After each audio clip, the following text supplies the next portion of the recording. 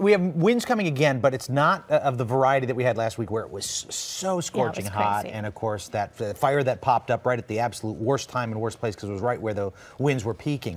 We do have winds that we're going to deal with, and maybe even some blowing dust. So if you live up in the high desert, I think that's where we may see some of the big issues for those of you that get irritated.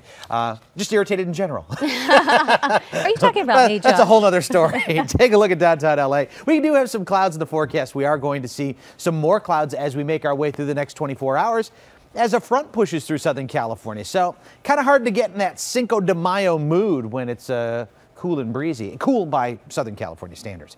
Here at the Broadcast Center, I've got 73 degrees. And again, as I said, we're going to clear things out by the end of the week and warm things up by next weekend.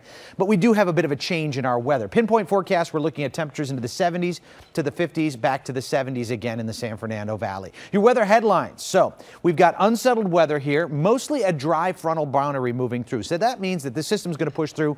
Not going to see a whole lot other than some gusty winds, maybe a couple of spots where we'll see some patchy drizzle. And then we're going to clear it up by Wednesday and then much more warming as we make our way into Friday, Saturday, and Sunday. In fact, Saturday and Sunday looks like we could see an offshore flow again. More of those Santa Ana winds, temperatures back into the 90s. 71 degrees for your daytime high. So for the past couple of days, we've been above average. Now we're starting to dip below average, 74. That's where we should be for this time of year. Now, we take a look right now, and you can see the clouds that are streaming through the area.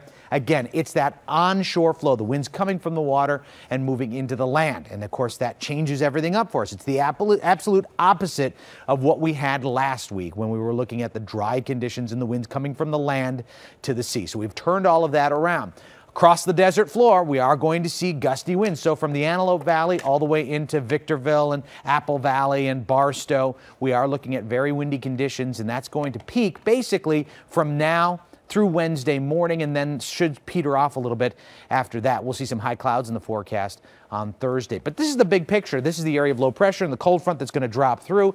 Not a whole lot of action here with this particular system, but it does give us a little variety. And then right behind it, you do see this ridge of high pressure. That's going to move in for the end of the week, and that's where our warmer weather will come from. So let's look at some numbers for tonight. We've got 54 degrees in Moreno Valley, 54 in San Bernardino, 47 up in the high desert. You've got overnight lows into the 50s, 56 in Anaheim, 56 in Irvine, and 54 for La Puente. Up to the north in Ventura County, it's the 40s, 48 in Thousand Oaks, 49 in Simi, 55 downtown. Daytime highs as we make our way into tomorrow, 60s and 70s, a noticeable cool down. In fact, we lost about 8 or 9 degrees in our temperatures for our daytime highs today. We're going to do the same thing tomorrow. We're going to lose about 6 degrees again. So the cooling continues. 66 Santa Monica, 69 in Norwalk, 67 degrees for Alhambra. And we scoot down the coast here with temperatures in the 60s as well. We'll quickly hear the forecast. Definitely cool weather to start off with, but things will warm up Thursday, Friday, Saturday, and Sunday. We have a very low threshold for cold, so 67 is cold for us.